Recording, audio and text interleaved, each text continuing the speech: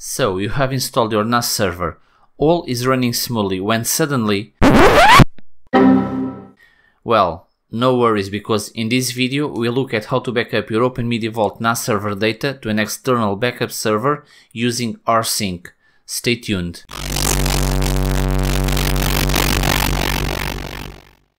Just before setting up Openmediavault, we need to set up the rsync server. For that, you'll need to install a machine with either Debian or Ubuntu. If you need help with that, I'll leave you a couple of links in the video description below for your guidance. So let's get on with it. First of all, I'll SSH into my backup machine.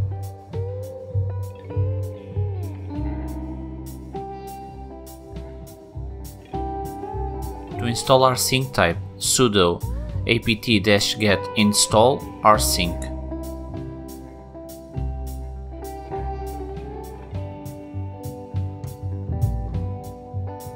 So, with rsync installed, it's needed to create a pair of files, the first one being the configuration file.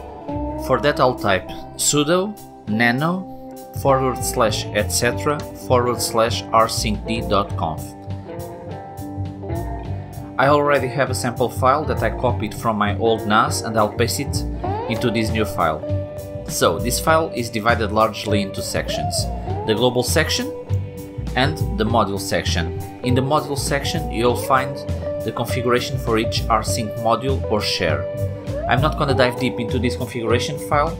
I'll leave you a link in the video description below if you'd like to read more about the sections in the file, but I will though explain the modules section. The first line in brackets is the given name to the module, the area that will be available to reach from the rsync client. You can give it any name you'd like.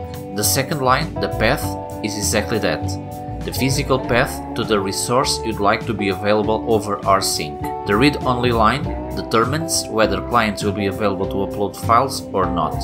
If read-only is true, then any uploads will fail, so we leave that as false. The list parameter determines whether this module is listed when the clients ask for a listing of available modules. The auth users are the users that have access to this module. These users do not have to necessarily exist on the system. These are rsync users that should be listed in the secrets file that is described in the global section above.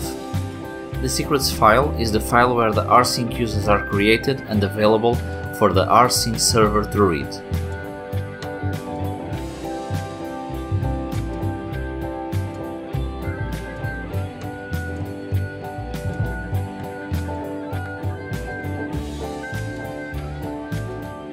Now, it is time to create a secrets file. As seen previously, this file holds the pairs of usernames and passwords to use with rsync. To create it, type sudo nano /etc /rsyncd.secrets. I'm gonna copy here my secrets file, and as you can see, I already have here the username that I'm going to use for backing up my data.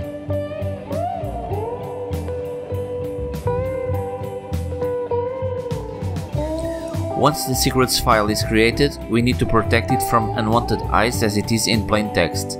To protect the secrets file, type sudo chmod 0640 /etc /rsyncd.secrets.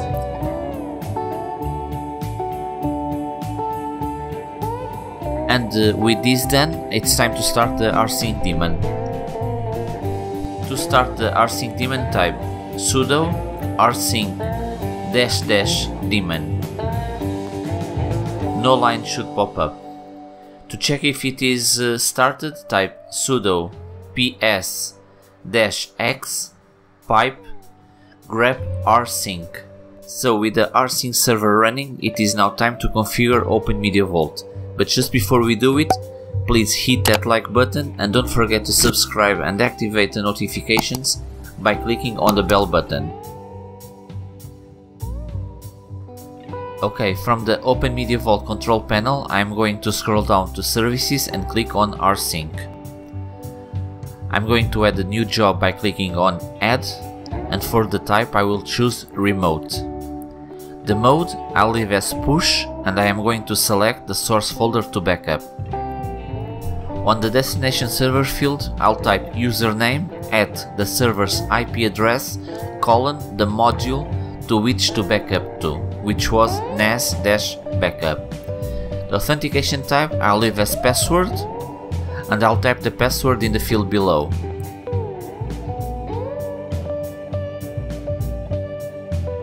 Now, I'm going to scroll down and choose trial run just to test the job before making it live.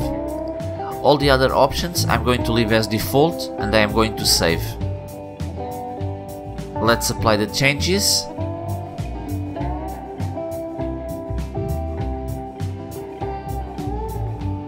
And perform a test run.